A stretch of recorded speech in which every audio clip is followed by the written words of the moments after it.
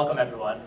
It's a real pleasure being here today, talking to you about a passion of mine. I'd like to present the next generation of genome sequencing. So, what we've seen in the last 15 years is the first sequential sequencing of the human genome in the year 2000. It was a monumental moment in biological history, and what we learned from it has actually started to transform our lives, and it's informing us right now.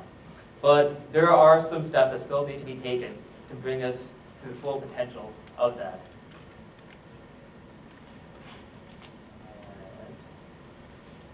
So before I go into more of the human genome sequencing, what exactly is genome sequencing? So one genome is simply some genetic material of a living entity. And for us, that's DNA.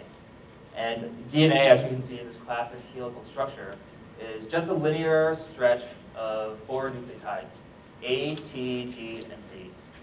And these are arranged in a very unique combination, which program the creation of all the proteins and structures that our body needs to function and survive.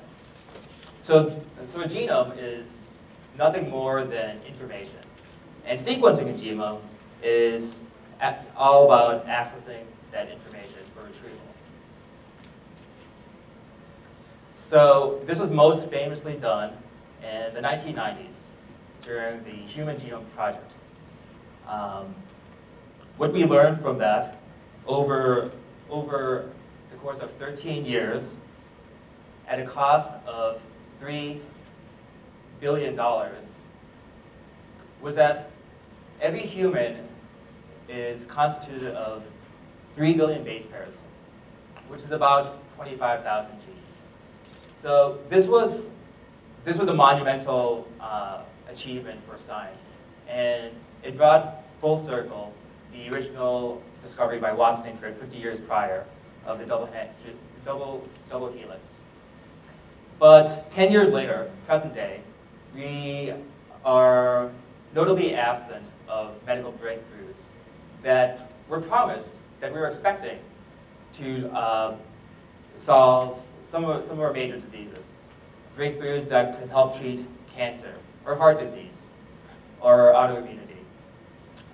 Why have we not seen these returns on our investment? Well, it comes down to the technology at the time.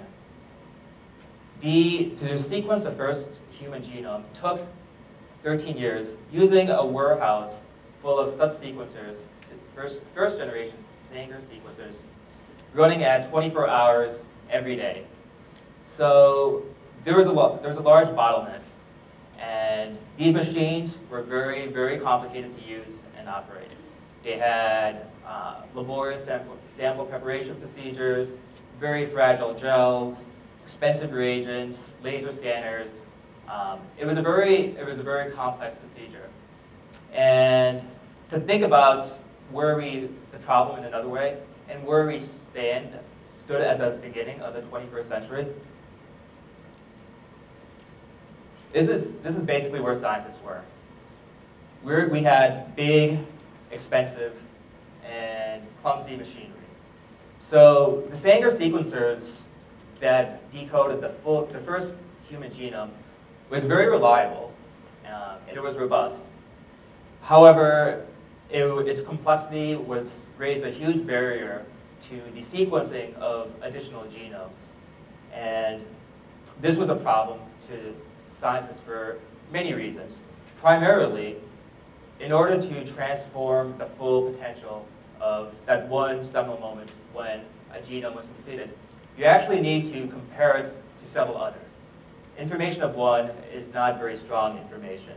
So with a huge bottleneck and the lack of computing processing power at the beginning of the 21st century, a lot of researchers were not able to fulfill what they needed.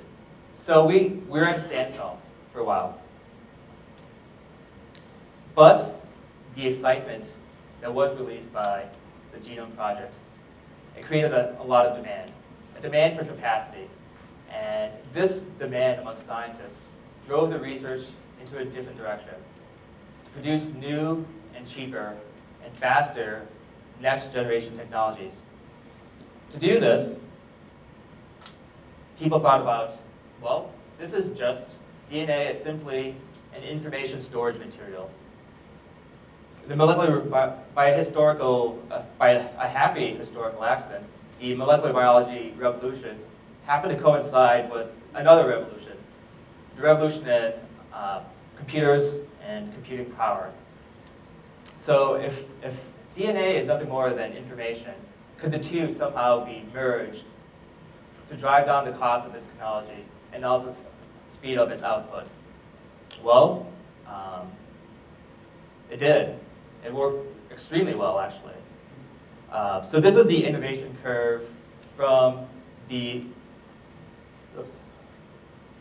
this is the innovation curve of these hybrid sequencers that were trying to meld both sequencing technology and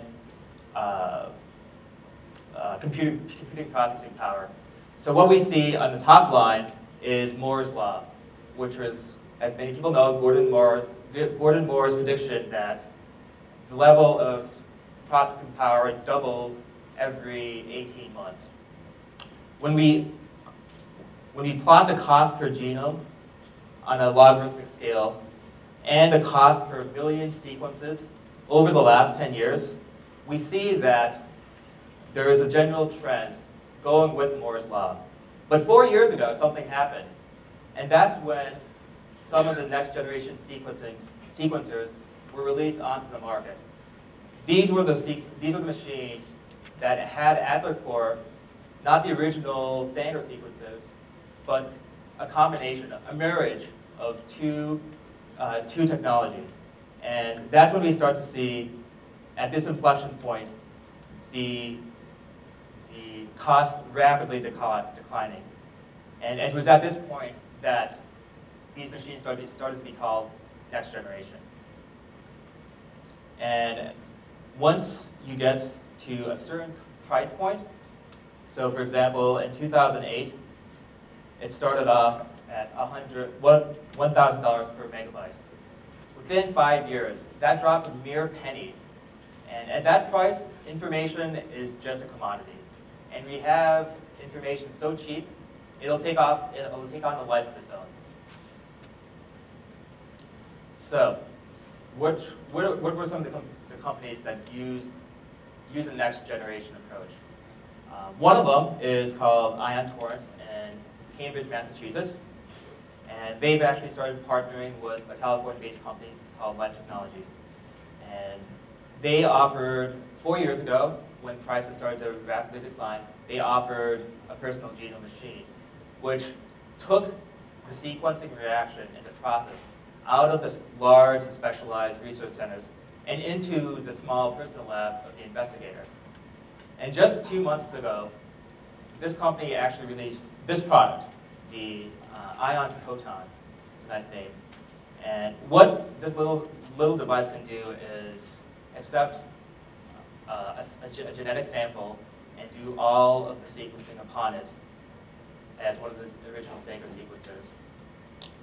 Furthermore, the way it works is actually just pure genius. At its core is a semiconducting chip. A semiconducting chip that's no different than anything that Intel fabricates and has been fabricating for the last 40 years. But what this company is using this chip for is to translate the biochemical signals of sequencing directly into an electronic signal. And since chips are extremely good at processing and moving electrons, we essentially have the fusion of molecular biology and biochemistry with computer circuitry, and which is amazing in itself.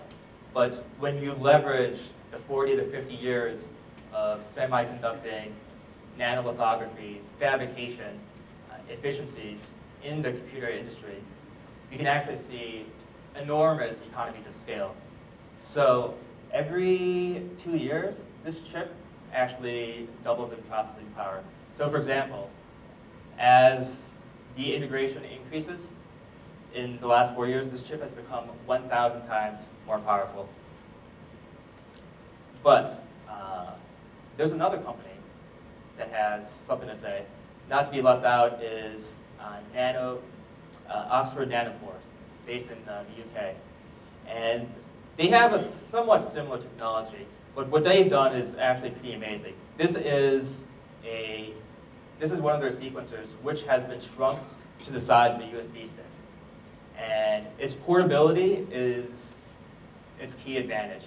It operates on a similar principle as the ion proton, in that you have artificial pores embedded within an artificial membrane. And it's within these pores that a growing genetic strand is extruded. And that strand is recognized and sequenced as unique electronic signatures for each nucleotide. So they're similar in that way, but this type of device has benefits and advantages in portability that most other sequencers do not have. So for example, this would be perfect for someone who wants to do field research, someone who's going out into the wild, going into a rainforest or sampling an ocean water environment. All you have to do is throw a few of these in your bag, collect some samples, and plug it into your laptop. And you'll have your data within hours, maybe a day, without the use of a specialized lab. So these are two very interesting companies.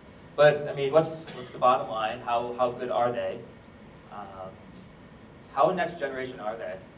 So the first generation sequencers, as we've seen, it took 13 years to sequence one entire genome. It cost $3 billion. Within 10 years to the present, that time has reduced from 13 years to just 2 hours. From $3 billion to $1,000.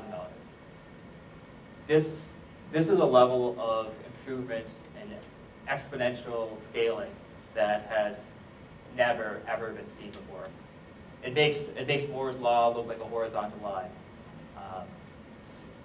So when you have something becoming so cheap, so commoditized, when it's so easy to sequence your whole genome, imagine the fact that that's going to have on medical care. If you can get your genomic information for the price of an MRI or an X-ray, it's probably going to spread. It's probably going to start at a few hospitals and research centers, but within, predictions are 5 to 10 years, it's going to go all across the country. So at this level, we can actually start to translate the original promise of the Human Genome Sequencing Project, which was by getting the density and samples necessary to conduct some of the cross-analysis that's needed to make the discoveries,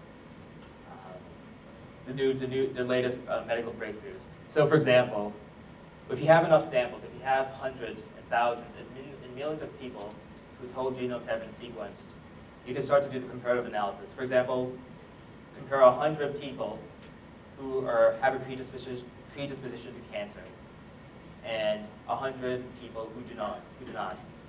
You can do a comparison to see where the regions of similarity and differences lie and map out disease susceptibility, but only when you have this level of sequencing done.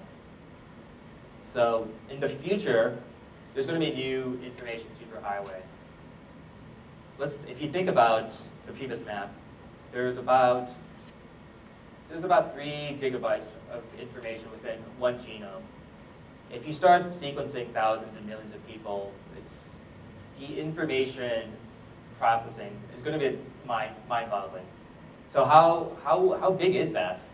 At certain levels, some numbers are just too big, and you can't really wrap your head around it. So we can think about it in a little bit easier ways. So an MP3, a high-quality MP3 that's bought the right way, might be about 10 megabytes. A DVD is 5 gigabytes. an order of magnitude higher than that. A laptop being sold right now is 500 gigabytes, and an external hard drive is 1 terabyte. So a terabyte is, until recently, that was a number, a level of scale that we would never even have to worry about or think about.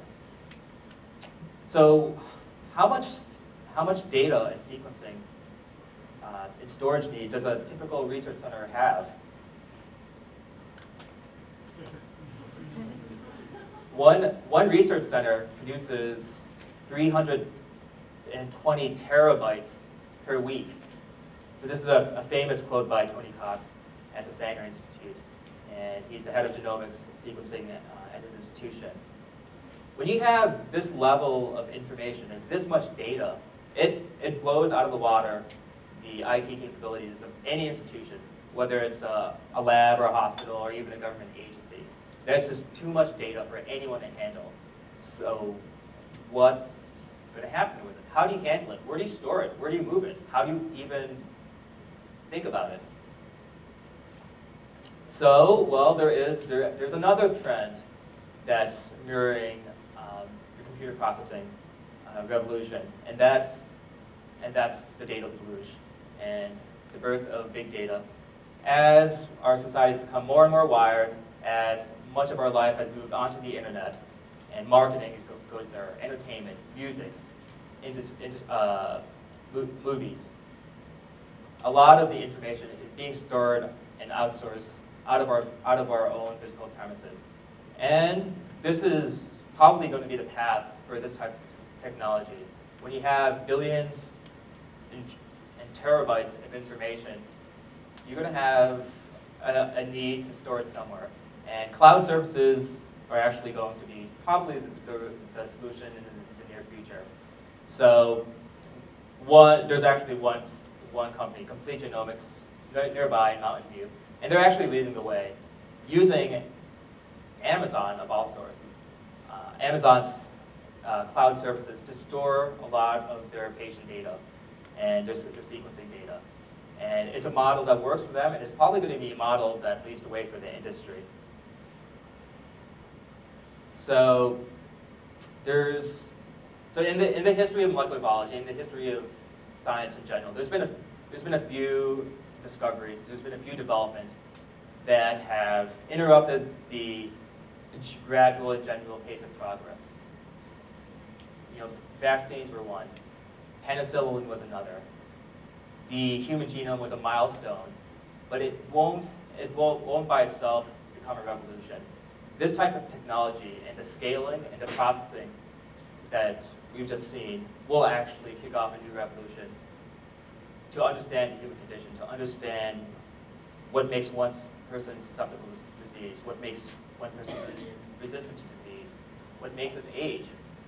When we have this much access to our genetic knowledge, society's going to change, and change for the better. Thank you.